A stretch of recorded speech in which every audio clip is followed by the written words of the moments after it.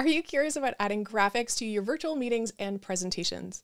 Whether you simply want to have a starting soon countdown, or maybe you want to have an animated sidebar, or perhaps you just want to have a keyword at the bottom of the screen.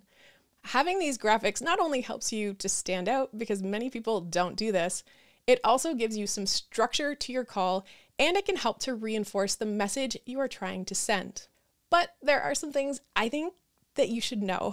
And I kind of wish that I knew these things when I recorded this. Just over 2 years ago, I shared about using a virtual camera, adding graphics to Zoom, but there was some information I was missing, and if I could go back in time, I would definitely change it. So that's what I'm trying to remedy today. We are going to talk about what do you need to know when you're adding graphics to your virtual calls, whether you are using Zoom, Teams, or another web conferencing software. Really quickly, let's go over how you can add graphics, and that is using a virtual camera. In order to add a virtual camera to your web conferencing software, you are going to need something like OBS Studio, Open Broadcasting Software, which is free and works on Mac or Windows. Or you can use something like Ecamm Live, which is what I use the most. This is for Mac only, and it is a paid subscription.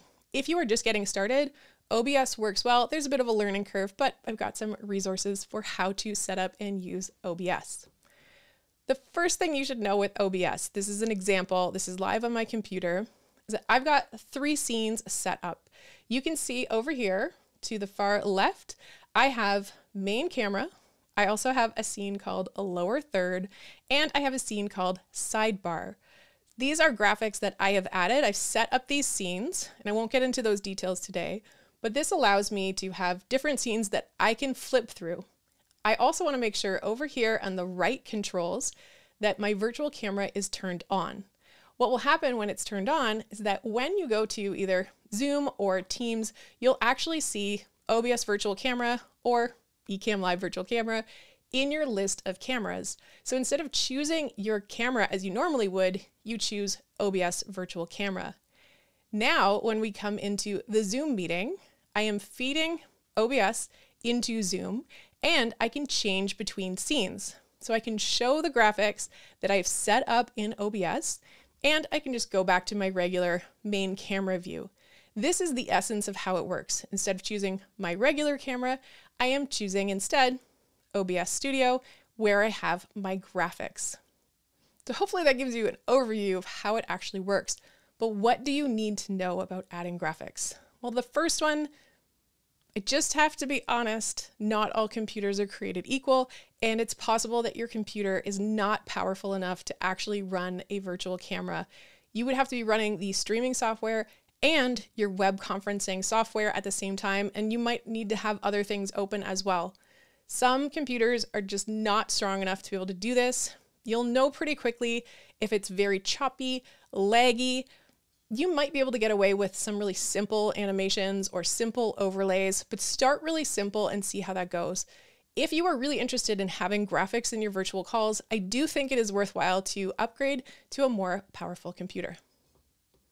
The next thing is video quality or resolution. This is so important. If this is the only thing you take away, please pay attention to this one. You might have a great quality scene set up, you might have great quality graphics, but when you bring them into your Zoom or Teams or whatever you are using for your web conferencing, that quality is going to be the limiting factor. So if the video quality on Zoom, Teams, etc. is low, then it's going to be low quality, low resolution. That means it might look blurry to other people on the other side. You want to be able to check what is the quality of the video I am sending out. For example, here in the settings for Zoom, I can see that if I open my preferences and I click on settings in the sidebar and then click on video, I can tell that this resolution in this example was I was sending 1280 by 720. This is because I actually requested 720. If you have a paid Zoom plan, please request higher resolution. If you are on the professional plan, like a single user such as myself, you can request up to 720. If you're on a business or education plan, you can request up to 1080. And that makes a world of difference. You do not want to add graphics on a really low quality, really low resolution. So please request it. If you are using Teams, you can check for your call health to see what it is that you are sending out. Now, there are some other things you should keep in mind regardless of the resolution. Always use large print. Always use high contrast, and also avoid having fine details. I think this is just good practice in general so that it's accessible, people can see your graphics. You don't want people to be squinting. And if your resolution is not ideal, then these are all going to help you. Next, we want to talk about camera mirroring. Sometimes people will panic a little when they add a graphic, they connect their virtual camera, and then they say, oh, everything's backwards. What is going on? Most video conferencing software will actually show your video mirrored, the way that you see yourself typically each day if you look in a mirror. But what's actually being sent out to everyone else is the correct way.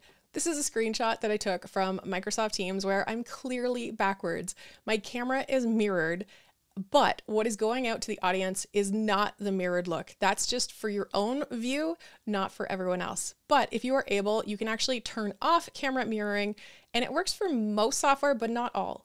And even for Microsoft Teams, I think because I'm on a Mac, I can't turn off camera mirroring, which is just a little bit odd.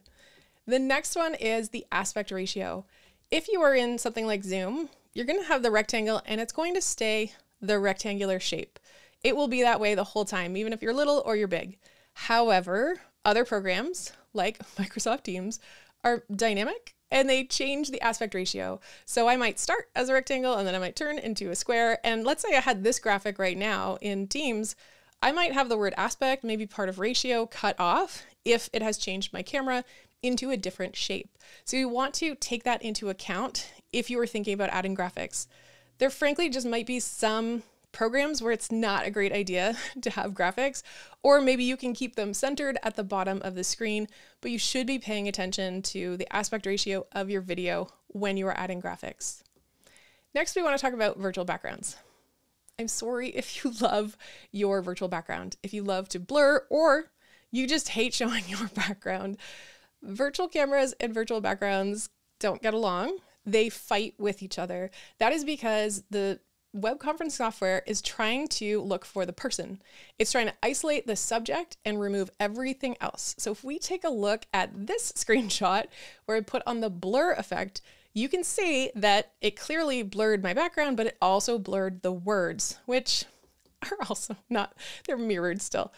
But this is an example where that's no good. That is completely defeating the purpose of having the graphics. If you truly want to use graphics on your calls, but you cannot stand the idea of having your background, then I recommend you buy an actual green screen because you can set up your virtual background in OBS or Ecamm, and then you are bringing in both the virtual background and your graphics and overlays, both using the virtual camera. Next, audio video lag.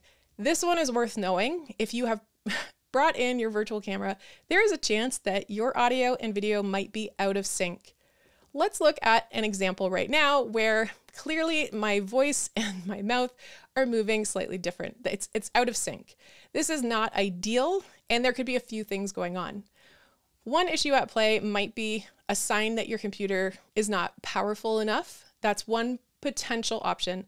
There are other signs, if it's kind of jerky and other things are happening or your computer is slowing down, that will also lean towards the idea that you need a more powerful computer.